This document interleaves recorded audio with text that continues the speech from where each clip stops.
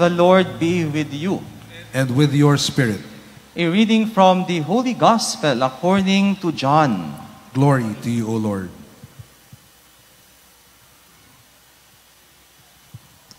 On the first day of the week, Mary of Magdala came to the tomb early in the morning while it was still dark, and saw the stone removed from the tomb. So she ran and went to Simon Peter and to the other disciple whom Jesus loved and told them, "They have taken the Lord from the tomb, and we don't know where they put him." So Peter and the other disciple went out and came to the tomb. They both ran, but the other disciple ran faster than Peter and arrived at the tomb first. He bent down and saw the burial cloths there, but did not go in. When Simon Peter arrived after him, he went into the tomb and saw the burial cloths there, and the cloth that had covered his head, not with the burial cloths, but rolled up in a separate place. When the other disciple also went in, the one who had arrived at the tomb first, and he saw and believed, for they did not yet understand the scripture that he had to rise from the dead. The Gospel of the Lord. Praise to you, Lord Jesus Christ. Please be seated. A very blessed and happy Easter to everyone. Maligayang Pasko ng muling pagkabuhay sa inyong lahat. And again, please greet the people around you and say, Happy Easter. Okay. So, who among us here is still problematic or still in a difficult situation in life, or still carrying lot of burdens within, about health problem, about financial crisis, about problems in relationships, sa love life, problems sa mga anak, sa asawa, kahit sa mga kapitbahay, who are still mourning on the death of a loved one, or ano-ano pa yung mga burdens na dala-dala natin sa ating puso ngayon. Well, our prayer for you on this great day that we commemorate the resurrection of our Lord is that you don't get discouraged, you don't lose hope, to continue to trust in God's help and love, because the God whom we are following is alive. The God whom we are following is the God of hope. I know you're familiar with the song of Don Mo when yung God will make a way. Are you familiar with that song? Can we sing a few lines from that song? No? Oo, kakantahin ko. Yeah. Bihira lang po akong kumanta, no? Kapag nagsha-shower lang ako, because this is a great day, you know. Okay? Resurrection, Easter Sunday, no? So, but sing with me. Okay? Para hindi ako masyadong mahiya. God will make a way where there seems to be no way. He works in ways we cannot see. He will make a way for me. He will be my guide. Hold me closely to His side. With love and strength for each new day, He will make a way. He will make a way. Palakpakan natin ang ating Diyos na buhay. Okay? God will make a way. Okay? However big the stone or heavy the stone that blocks our way, God will still make a way. My dear friends, that's the great message of the resurrection of the Lord. They fought that it's over. Dead end na. Jesus died. Darkness prevailed over light. Their hope died. But no, God made a way. Jesus resurrected from the dead. His light conquered the darkness of sin and death and evil. And so we have a God who is victorious, a God who is most powerful than anything in this world. And so we Christians, kaya yung tawag sa atin, we are Easter people. And Alleluia is our song. Because we have a God who is alive. No, they say that the worst that can happen to us in this world is to die. But even death, Jesus is victorious. So may nanalo na. We have the certainty of victory in the end.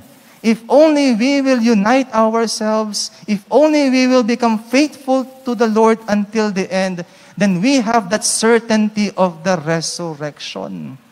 We just have to win the little battles we have in our everyday life. Yung mga araw-araw nating dinadala sa ating buhay, dapat nating ipapanalo. Pag sumikapan, huwag tayong mabigo, huwag mawalan ng pag-asa, patuloy na maging matapat sa Diyos. Because when we did that, we have the certainty. Jesus has already won the main fight. And so we have the certainty of the resurrection. We have the hope that is alive in us. I love the imagery of the sunflower. No, yung sunflower, palaging tumitingin sa araw. Hinahabol niya kung nasaan yung sikat ng araw, yung liwanag ng araw, because it's the light of the sun that gives light to him. Ganon din tayo bilang mga mananampalatayang Kristiyano. That we should always look for the sun, hindi yung araw, kundi yung anak ng Diyos. Let us always follow the light of the sun. Follow the light of Jesus, because Jesus is the source of our ever hope. No? Siya yung bukal ng ating buhay na pag-asa. So whenever we are going through whatever difficulties, disappointments, frustrations in life, look at Jesus on the cross. Offer to Him everything. Unite with Jesus, whatever you are carrying. And then with that, you have the certainty that your life, that in your experiences, the cross will not be the ending point, but it will be the resurrection. Because with Jesus, there is no such thing as hopeless case. In Jesus, there is no such thing as dead end or end of the road. Everything is possible with God. So we just have to cling to that victory that the Lord has won for us. We are Easter people, and Alleluia is our song. And so if we are receivers of that hope, then the challenge to us, my dear friends, is to become bearers of God's hope to others. As we are Easter people, then our life should be Easter proclamation. That our life continue the story of God's resurrection. That our life be a proclamation of hope, a proclamation of faith, a proclamation of God's faithfulness with us, and our faithfulness to the Lord. In that way, we continue the story of Easter in this world. I remember a story. No?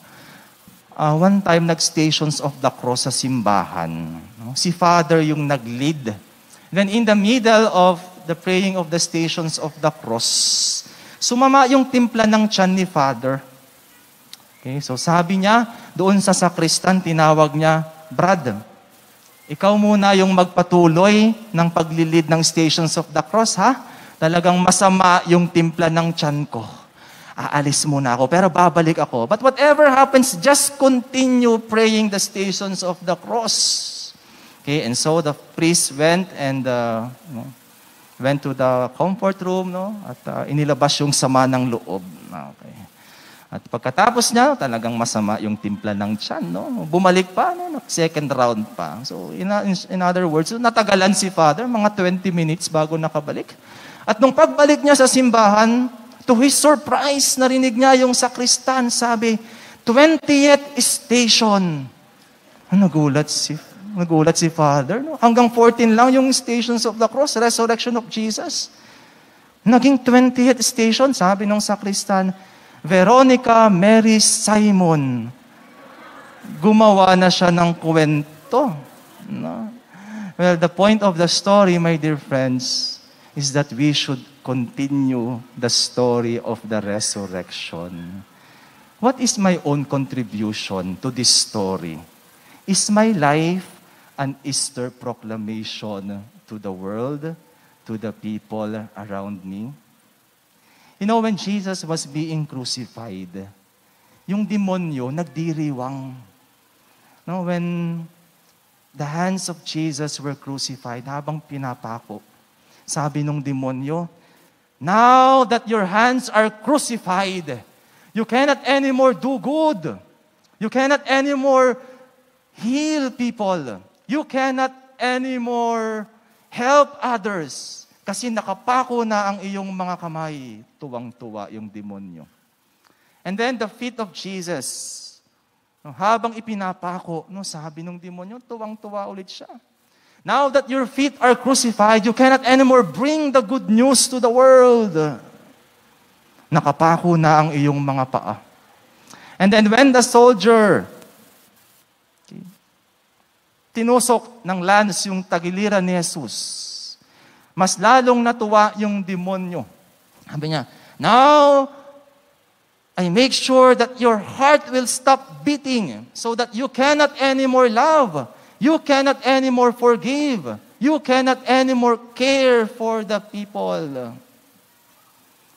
But to the great frustration of the devil, on the third day, Jesus rose from the dead. Jesus is alive. So God's goodness and love continues.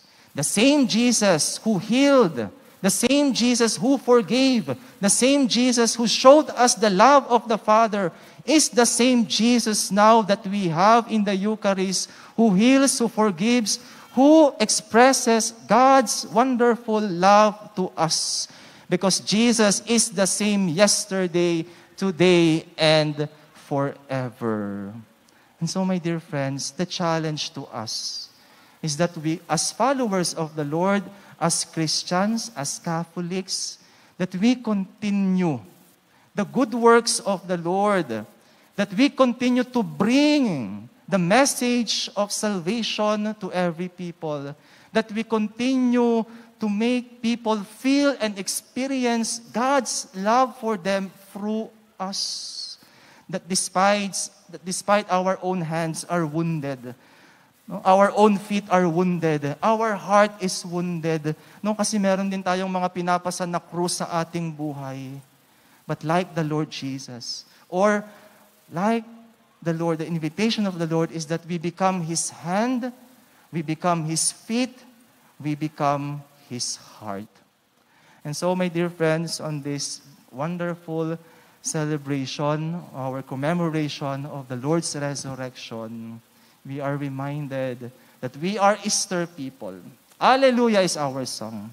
We are believers of a God of hope. Sana pag-uwi natin, taglayin natin itong panibagong pag-asa sa ating buhay. But whatever we are going through, and we will be going through, remember, God will always make a way because we have a God who is powerful and faithful to us. And as we recognize that living hope within us, that we are Easter people, we strive also to become Easter proclamation to others. That the goodness of our life be the living testimony that indeed Jesus is alive in this world. Amen. Please stand.